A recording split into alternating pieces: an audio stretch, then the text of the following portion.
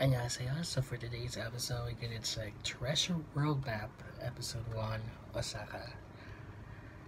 We have waited for this. Another reality show from the guys, and it's just amazing.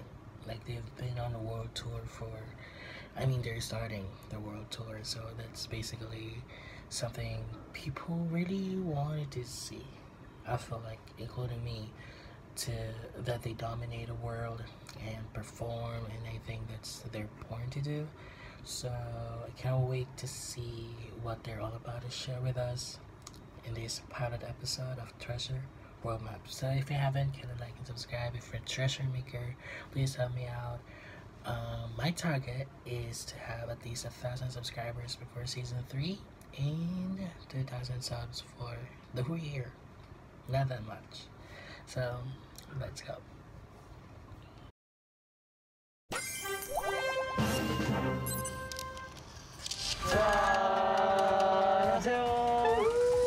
오늘은 사이가 소개하는 오사카 투어입니다. 사이 투어. 지금 굉장히 좀 사람이 많아가지고 민망하긴 한데요. They all look so different. Jungkook. This is Yeonsuk, Doyoung, Asahi, and who's the other one? 여기 바로 스텐카크라는 Okay, 오사카의 Jay. 랜드마크? 그쵸. 꼭 와야 될 그런 장소라서 멤버들 데리고 왔습니다. 우리 전적으로 사이를 따를게요. 네. 어떡하죠? 거리 구경 한번 가볼까요? 네. Let's go. 근처 텐노지라는 데서 저는 주로 주말마다 살았었죠. 영화도 보고. 또 오사카 하면 또 약간 이런 유머가 있는 간판? 그러니까 간판이 대박이다. 펭귄도 있고요. 진짜 신기한 거 많네요. 오호.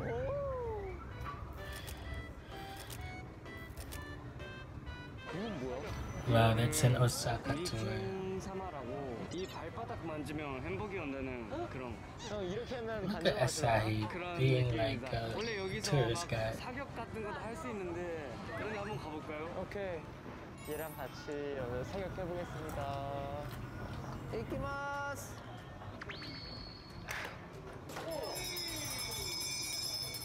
이게 나야. 신장을 뽑았지요.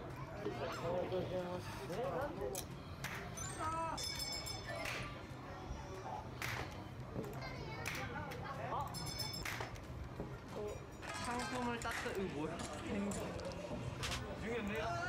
준규 아니지 아직 아니지. 제일 센 사람 어디 있어요? 1등이나 싸우기? 3위니까야. 에?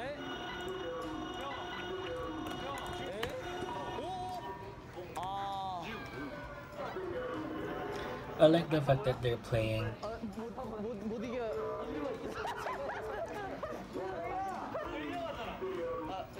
화이팅!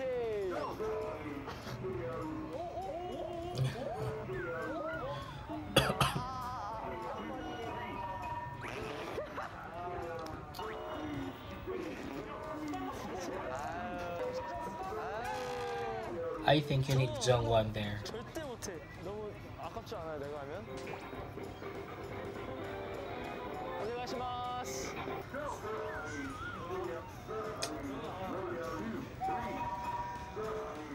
인류는 로봇한테 안 되는구나. Yeah. And Doyoung has a lot of that.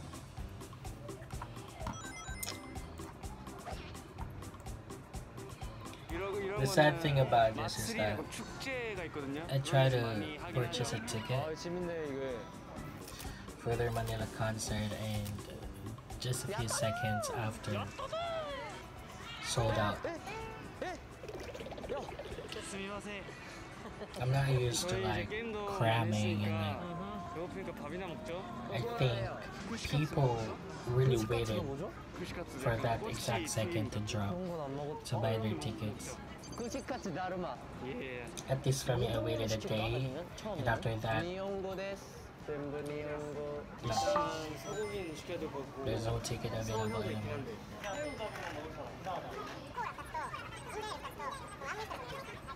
잘 먹겠습니다.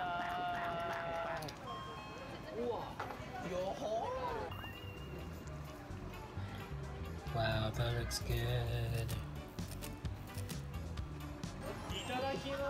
이타다키마스. 와, 뜨겁다. 와, 와.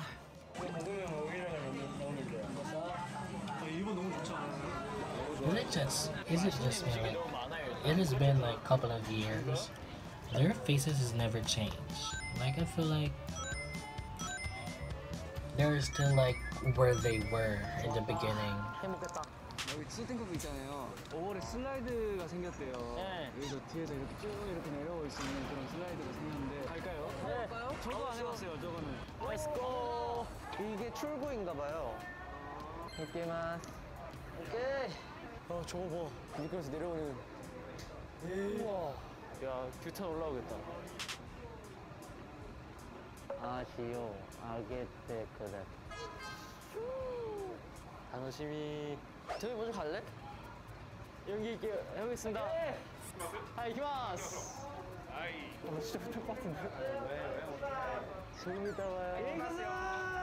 들어가, 가고 한 번. 밑에 먼저 내려가서. 밑에요. 네, 빨리 가라.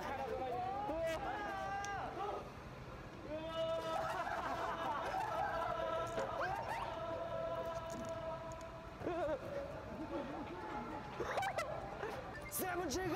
오케이!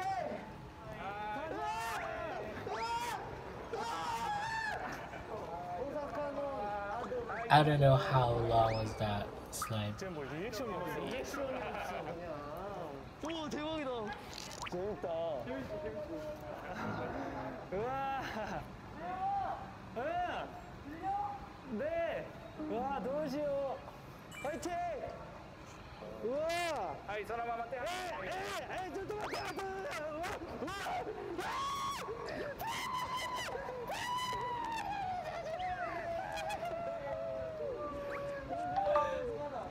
이츠도모 고와쿠나이 데스. 고와쿠나이요. Okay, Junkin, let's go.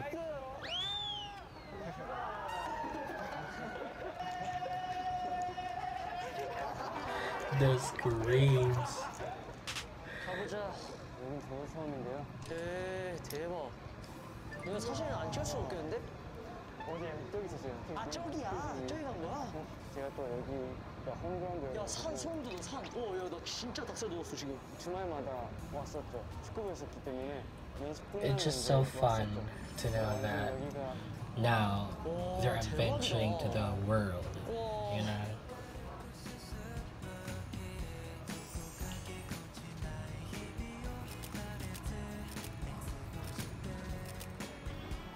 낮에 보는 오사카도 예쁜 것 같습니다.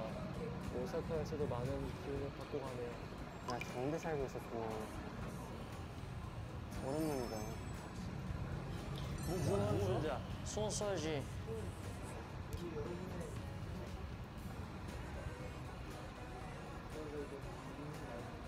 민나 갱기네. 묶어. 큰 행운을 빕니다. 모두 여러분의 삶을 즐기십시오. 좋아.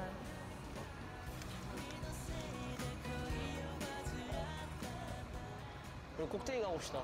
Such a good song. 꼭대기를 할 수가 있대. 우와. 올라가면은 야외라고 합니다, 여러분. 우와. 야. 한 명만? 두 명만? 야. 이거 안 될 사람이 있을지도. 준경. 아래를 보면 안 돼. 나 밑에 보면 떨어지면 나랑 같이 떨어지면 돼. 싫어, 나 준경 싫어. What was that? 야, 여기 절대 못 가. 나 가볼게. 레전드인데? 야, 이거 죽는 느낌인 것 같아. 얘 몰라. 나 여기까지도 몰랐거든. 하다 알았어. 느낌을. 저 못할 것 같은데. 나랑 가자. 우와. 야. 올라갈래. 형 밑에 봐봐요. 찍어줘, 빨리 찍어줘, 빨리. 뭐 아무도 영상으로 담아. 사이 형 진짜. 빨리. 저 일로 와보자. 예. 아니, 솔직히 이런 거 별로 안 무서워요. 그냥 가면 돼. 나 왼쪽으로 살짝 틀죠. 형, 카메라. 형, 신발끈. 야, 잘 참는다. 저 밑에 봐봐. 안 보는 게 나을 것 같아.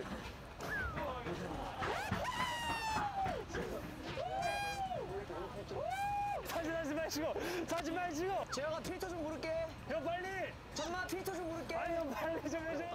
수고하셨습니다. 간만때네. 와 좋다. 따따까이나. 따따까이나. 야 날씨 좋아서 다행이다. 사이 형 덕분이에요. 아닙니다. 사이님 고마워요. 고마워요. 아무것도 안 했어요 저. 아무것도 안 했어요.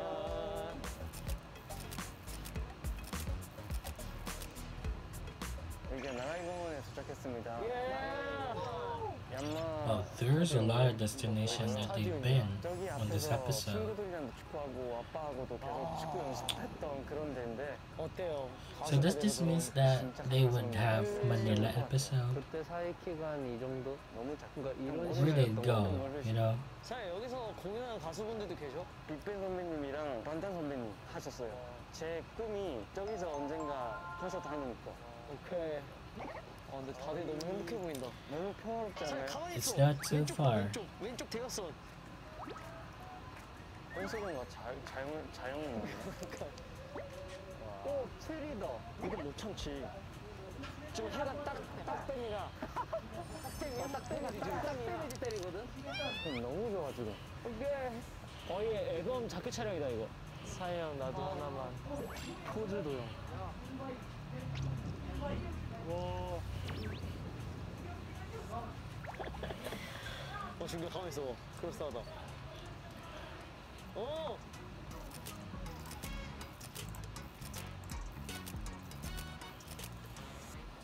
카페에 있는데 제가 커피 사드릴게요. 커피! 감사합니다. 이렇게 맛있는 거를. Spend those cash, Asahi. You got a lot of them now. 먹으라고 세팅. 이 사이에 과물 입혀도 돼? 아빠와의 추억 장. I would say copyrights, no joke. Like, you can be millionaire. 저를 찍어줬던 카메라. 현승이랑 동갑일 걸요? 이 카메라가. 친구였어? 어땠어요 사이 투어 여러분? 사이가 전날부터 막 고민을 되게 많이 했는데 너무 재밌었고 오사카에 반했어요. 마마에 대한 좋은 기억도 남았고 오늘 사이의 투어에 대한 좋은 기억도 남았고 너무 알차고 너무 행복했습니다. 아사히군.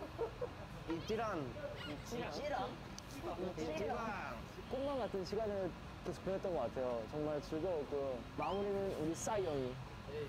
멤버들이 같이 와줘서 너무 고맙고 재밌었고 뭔가 감회도 새롭고 행복합니다. 지금도. For those who follow Treasure Map since day one, like since season 1, this is like kind of nostalgic because these are the wishes that they shared.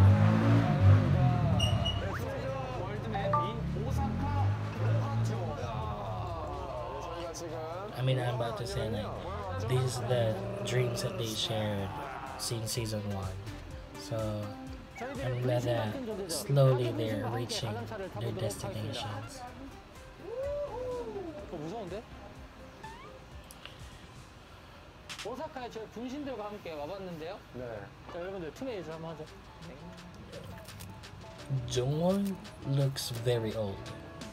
자, 경치가 보이기 시작을 했는데요. 오, 좀 무서워. 우와. 아, 이 정도면 괜찮네요, 뭐. 우리 한번 보내줘. 우와! 비주얼 짱입니다. 오사카에서만 느낄 수 있는 그 비주얼. 나카무라 저우. 저기는 무슨 말 하고 있을까 궁금하네요. 정하나 뭐 이거 재밌지? 아니, 정하나 형이 옛날에 여기 살았을 때 여기 왔대. 형이 진짜 예전에 연습생 하기 전에 한번 타봤어. 제일 높은 데까지 가면 이게 맞아. 진짜 단가이 완전 높는데? 높은데? 떨어져. 맞는 것 같은데. You die. That's what happens. Yoshi's visual is not a joke. 고객님들께 안내 말씀드립니다. 맞아. 다시. 아 까비. 이거 제일 위에서 하면 재밌는데. 야! 야, 무서워! 오반데. 뭐야, 너 무섭냐? 신기해. 사람들이 조금 해. 조금 하지. 여기 있는데 사람이 크면 안 되지. 이상하지.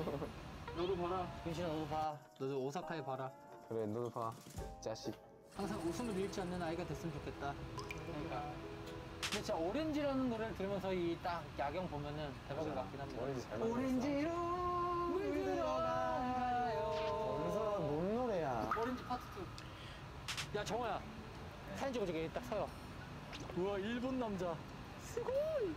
제 남친자 레전드. 진짜 봐봐 확인해봐. 너 이거 올린다? 레전드야. 야, 저거 찍어주세요, 형님. 아 그럼요. 좋아요. 살짝 멍 때려야 돼. 좋아요. That's a good pose. 그렇지, 그 진짜. 저도 찍어주자 한번. 그래. 아니지. 지금 야, 괜찮아. 이런 거 좋아. 나 이런 거 좋아한단 말이야. 살짝 이런 식. 좋다. 네. 이동하시죠. 그러면 바로 갑시다. 네. 왜냐면 저는 이렇게 일본의 거리를 저희가 느끼고 있잖아요. 네. 어때요? 응? 어때요? 좋아요. 정우야. 나 아니지. 그냥 뭐 돌만 보는 나야? 돌에 코다리를 있으면 나야. 자, 또 여기 사이가 Rock 아줌마가 looking 있는데. idol. 사이야. 알겠어. They have the same saber. 여러분, 봐보세요. 그리고 Like the ones who's doing the subtitles been with Treasure for a long time. 사람 없는 데서 찍을까요? 그럼 내려가죠. 가자. 여기서. 여기 배네. 찍어주세요. 트레저. 저희가 나오고 있습니다. 일본 투어 많이 기대해 주시고요. 감사합니다. 네, 터치라. 1, 2, me. 그래서 약간 이런 느낌? 하고 이쪽으로 도망가기. 하나, 둘, 셋. 갑시다. 저희가 지금 타코야키를 먹으러 가는 중입니다. 여기 기다리면 타코야키 나오거든요? 아니지. 안 나오지. 거기 그린 거 같은데? 누가 그렸어? 이런 아트까지. 누가 물로 그렸어? Wow. 오마이. 루피 가이테ください. 우와. Oh, that is amazing. 루피 형. Luffy, yo. 여기 석권이 있긴 해. 타코야키를 다 같이 오타코라고. 몇 개 먹을 거야? 6거 1거 더 하나 있죠. 가자. 와우. 감사합니다. Takoyaki is really good. 이렇게 찍을까? 야, 이렇게 꼭 원형으로 이렇게. 이신사바 아니야? I like that 오랜만에 타코야키. mini cartoons. 문어가 커요. 한번 싸주세요. 안 될 것 같네요. 아, 뜨거라. If I were YG, I feel like with these kind of episodes, I would say just create like a postcard and send it to people, you know, because they'll be in other destinations as well, so it's gonna feel good. Like I think 이거 뭐야 이거? an idol has never done that before, 일본 거지? like 나 하나 사주러. postcards. It's not a thing anymore, but I feel like for those who used it before, they'll appreciate it that these 4th gen idols are in now the face of a postcard. That'll be amazing. 저는 지금 오또또라는 과자랑 원피스가 콜라보하는 그래서 그거를 저기? 저거 하나 둘 셋. 위에 맞았다. 어렵네. 야 진짜 백발 백중 보여줄게. 망했다. 제가 어제 이거 했거든요. 근데 제가 7발에 5개를 뽑았어요.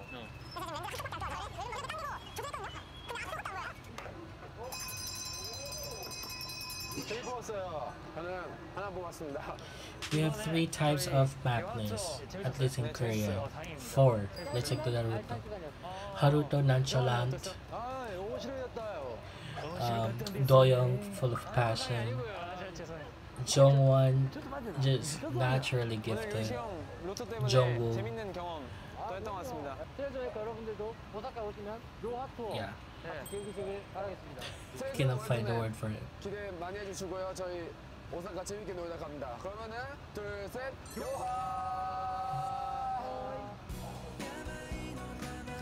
Oh, that is so short.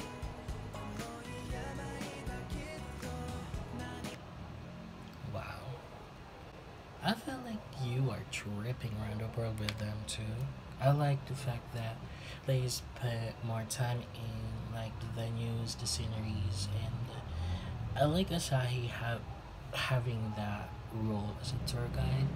It just amazes me on how these guys, little kids, when they started, now fulfilling their dream jobs, performing around the world and making these contents. As a treasure maker, I feel like it's such an amazing sight to see. Like them, knowing them, definitely have worked so hard to get to where they are. And now, whenever I watch this kind of reality shows, it takes me back to season 1, like when they first said a lot of things. First thing to do this, first thing to do that. They definitely shared their aspirations and dreams to tour the world, and now they're doing it, and that's crazy. So yeah, what do you say about this episode? I feel like it's lighthearted. Can't wait for episode 2. So again, if you haven't, can like and subscribe, and see you on the next one.